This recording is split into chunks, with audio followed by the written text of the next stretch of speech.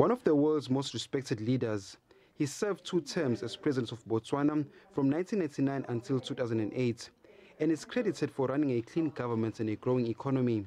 Today, he added his voice on the Zimbabwe political developments, wishing the Zimbabweans well, but was critical of former President Robert Mugabe's overstay in power.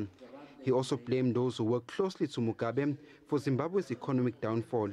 I regret that the retirement of a great man was long overdue and therefore resulted in the somewhat undignified exit which he had to commit.